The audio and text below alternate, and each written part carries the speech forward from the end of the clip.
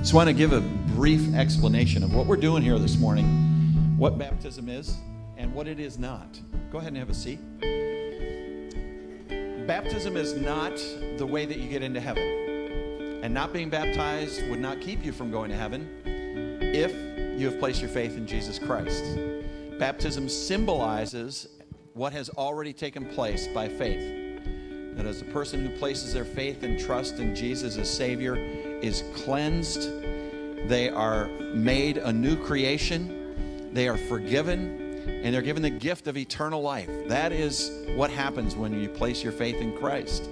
And so what we're doing today is a symbol of that new identity, that new creation that you become in Christ. The word baptized literally means to immerse. And it was used in the clothing industry back in the time of Christ, and they would take a white t-shirt that didn't say, easily manipulated by grandchildren on it, and they would dip it into blue dye, and that white would become blue. And so this is symbolizing the new identity of these followers of Jesus who have placed their faith in him and want to tell you about that. So Jocelyn, come on up here. This is Jocelyn Stanistreet. And how old are you, Jocelyn? 10. Okay. And Jocelyn, have you placed your faith in Jesus as your Savior? Yes.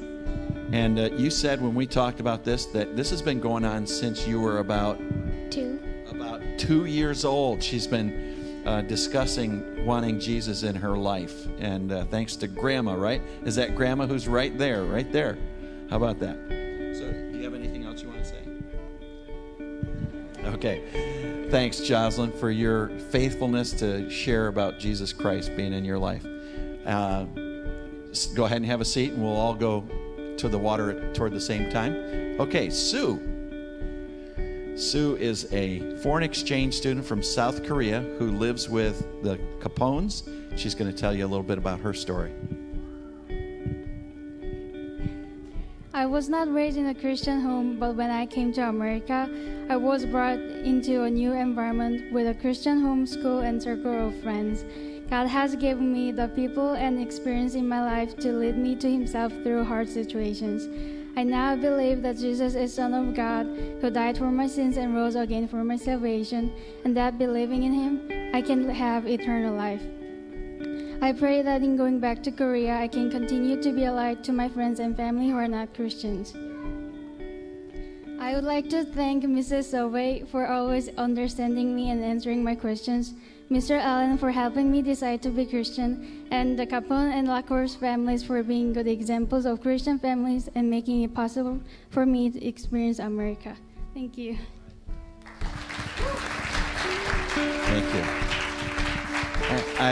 I forgot to do this, but for Jocelyn, would those who are part of Jocelyn's family, would you all stand up and express your support for Jocelyn with her decision? This is Grandma and Grandpa, Dad and little brother, Uncle and Aunt. So we're glad to have them with us. And who all is here with Sue? The whole Capone clan here. One of her teachers who's had her, and friends, the headmaster from Faith Heritage, and also kind of pseudo uncle, so to speak. So thank you very much for supporting them. And last and certainly not shortest, we have Nick Cesarini. Nick, come on up. He has the Cesarini vertical jeans.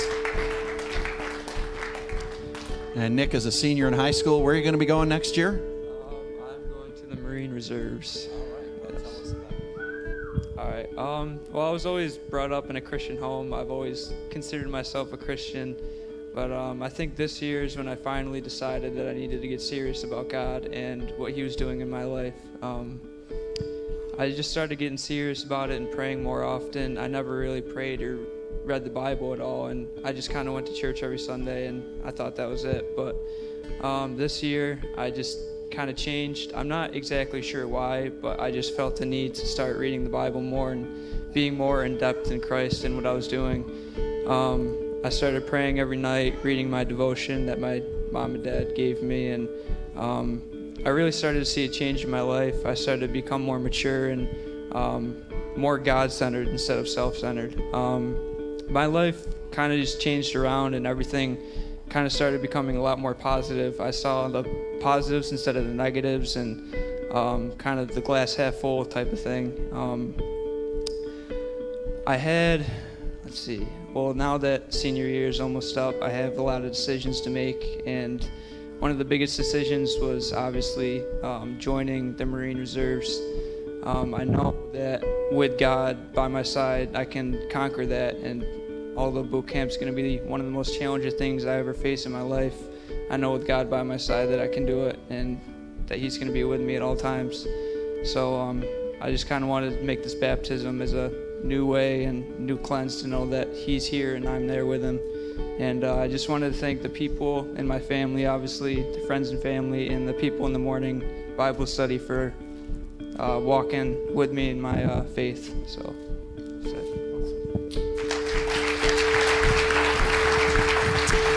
Let's have all that Cesarini team stand up too. Would you all stand up?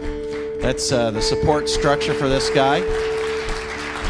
And a lot of folks. It's great to have people on your team. But we're gonna go up behind the curtain and around the back, and Jocelyn will go right in the order that they shared. So Jocelyn, follow me. Why don't you use the end door down around the, there you go.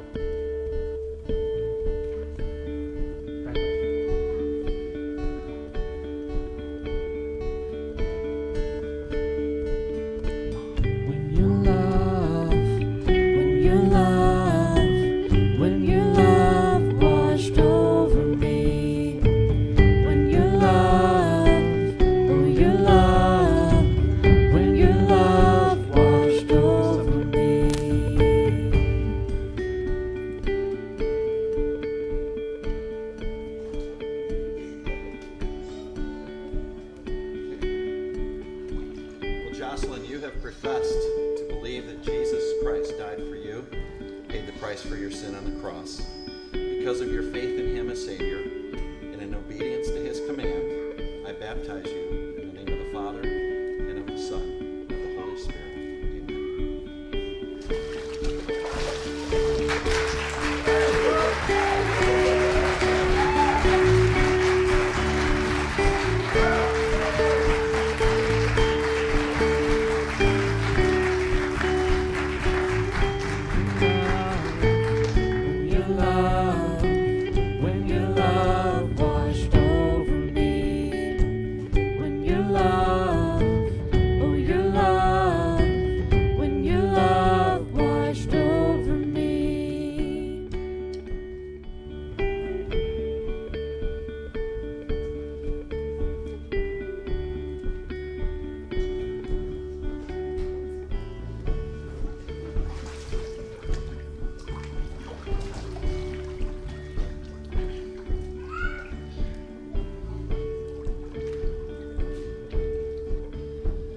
Because of your faith in Jesus Christ as your Savior, and in accordance with His command, I now baptize you in the name of the Father, and of the Son, and of the Holy Spirit.